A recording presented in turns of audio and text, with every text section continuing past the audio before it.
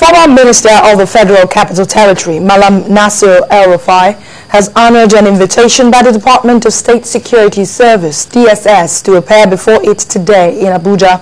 Mallam El Rufai was accompanied to the DSS headquarters by his wife, Governor Chibuike Amaechi of Rivers State, and Senator Chris Ngige. Representatives of the Conference of Nigerian Political Parties, as well as the interim National Secretary of the APC, Alhaji Tijani Tumasa. Now, while his wife, the Rivers State Governor, and Senator Ngige were allowed in by the DSS, the representatives of the Conference of Nigerian Political Parties, as well as the interim National Secretary of the APC, Alhaji Tijani Tumasa, were denied entry. Before he left for the DSS office, Mallam El Rufai told journalists at his residence that he will continue to speak up against all forms of injustice, electoral malpractice, and act of misgovernance without fear or favor.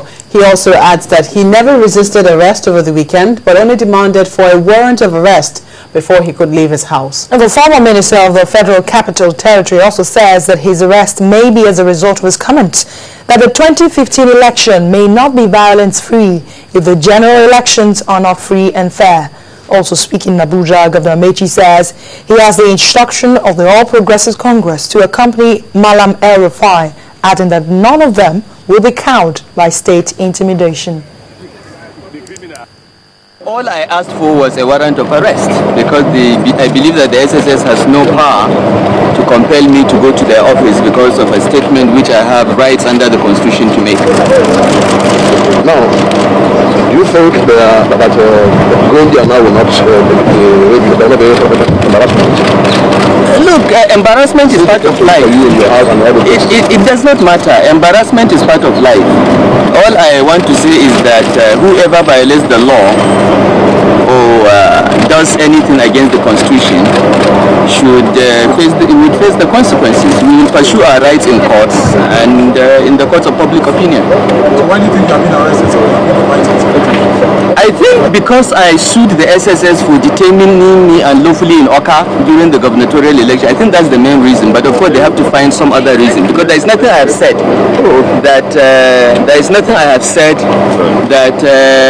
history has not shown. I said elections should be free and fair. If they are not free and fair, there is likelihood of violence. This has happened at least 4 times in our history: in 1964, 1983, 1993, and 2011. So what is strange about that? Anybody that doesn't know that is either not reading history or just ignoring history.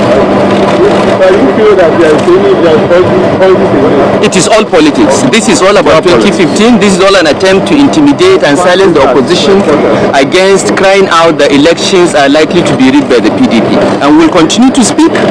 They can continue to arrest me until we get free and fair elections in Nigeria. It was directed by the party to escort Mallam to the place. But you know, I told Mallam, you don't expect that a government or PDP will willingly cede power. they are not Christ. They will just say APC take power. They will fight with all means, and this one is of the institution they will use in fighting anybody who wants to take power from them.